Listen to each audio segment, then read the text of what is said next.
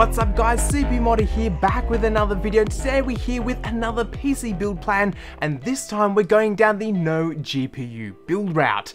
Because of the fact that the second generation of Ryzen chips have been out for quite some time, and also too, thanks to the fact that the B450 boards are out, meaning we can get pretty decent performance without needing to buy a super over-the-top motherboard or needing to worry about BIOS updates out of the box. Also too, the price is pretty elite because we managed to get a 1337 build, which is pretty cool in the price department. So all in all though, we are building a system, no GPU, but is really upgradable. Whether you want to throw in more RAM, throw in more storage, overclock this guy, or you want to throw in a GPU, this guy is ready to go without buying parts that would need to be replaced down the line. Instead of buying a lower end video card just to replace, instead of buying 4 sticks of RAM just to replace some RAM, all of this guy is ready and prepped for an upgrade in the future, which is definitely what this system is all about.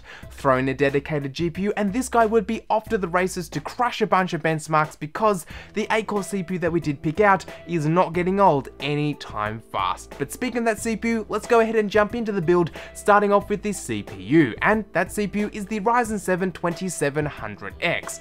Again, an 8-core part with a crazy 3.7 GHz speed. This guy is an all-round epic system, not to mention it has an integrated EVGA graphics option, so not only are we getting boss CPU performance, but also too not half that bad GPU performance when it comes to the gaming front. Sure, it's not going to be as good as say a mid to high end GPU standalone unit, but all in all definitely going to be perfect for 1080p gaming, which does, well, most of what people are out there. And also too, another nice thing is to see just how far we've come from those trash iGPUs that we had a little while ago. It's nice to see that we're getting some really decent performance out of on-board graphics. I still remember sort of not too long ago where you probably wouldn't even want to boot Windows on integrated graphics, it was that bad. So it's nice to see that iGPUs have come quite some way. And speaking of coming quite some way, the motherboard side has gotten a nice little bump with the B450 lineup coming out, meaning we can get lower cost motherboards and still get the same performance. And for today's build, we went with the Asus TUF B450M Plus motherboard. Now this guy is a micro ATX board, which is super nice. It's compact and delivers everything that we need, and honestly is one of the first TUF boards that I found that I didn't really think looked like trash. It's not too bad of an option here. We get 4 RAM DIMMs, we also do get all the connectivity we need instead of DisplayPort outputs. We also do get a nice set of PCI Express connections if we want to throw in video cards down the line, and thanks to the fact that it is not based on the X470 chipset, we can get it at a lower price point. Don't get me wrong, if you are going to be going all out, you can go with the X470 chipset, but we did want to save a little bit of money here so you could start to save up for your next upgrade a little bit down the line.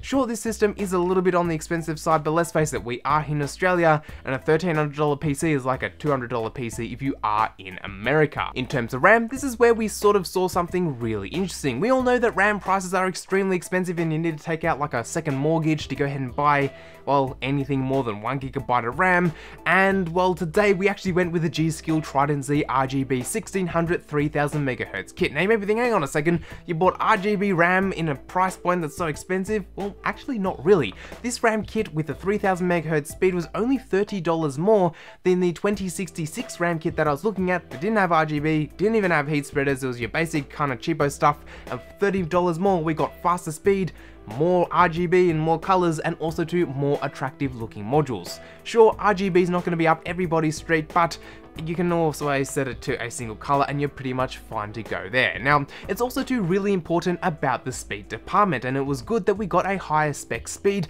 because the iGPU that's paired up with the CPU doesn't have any VRAM on it. It relies on system RAM to, well, go ahead and use as the frame buffer. So if we didn't have super fast RAM, we could actually be seeing less performance out of the iGPU than if we were to give it fast RAM. So 3000 MHz was selected here today. Sure, you could go faster for, I think there's like a 4000 kit out, but honestly, that's really getting expensive.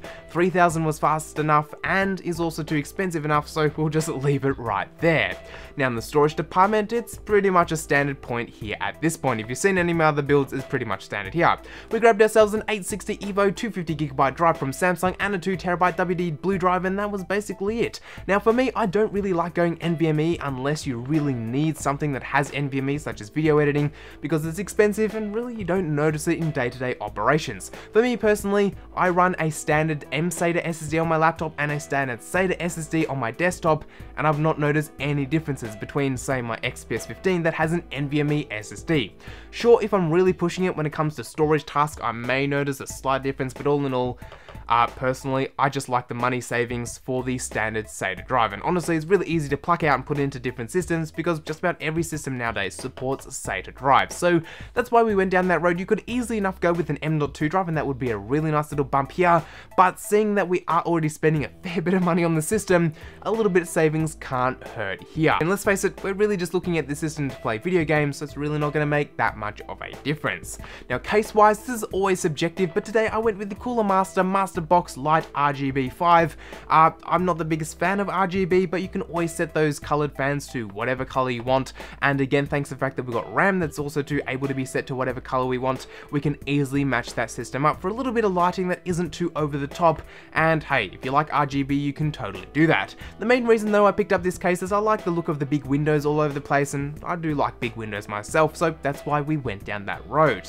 Power supply wise, I actually checked out this power supply, well, I haven't done a video, but I've used it myself, which is the EVGA SuperNOVA G2 750 watt. Again, I recently grabbed my hands on this guy. I didn't actually do a video on it yet, but it's not too bad. Now yes, 750 watts, complete overkill. We're using it in an iGPU, not really that much there. However, as I did mention, the idea of this system is for upgrades to come down the line. Maybe 6-12 months time you can afford a 1070, 1080, or whatever the next generation is, as at the time of recording, NVIDIA is holding an event, like right as I speak, so who knows what's going to come out of that. But my point being, sure, 750 watts is completely overkill. However, this system is all about upgradings. Again, 8 cores definitely going to be fine, so drop in a high-end GPU, you don't need to upgrade anything but put in a GPU, so that's why we went down that road. Throw in a Windows key for $13 from GVG Mall, and boom, we have a $1337 PC build for this month. Now yes, again, as I have covered a number of times, someone's going to be yelling in my comment sections that this is an overkill build, it's an iGPU system, we should be going down the cheap option, cheap.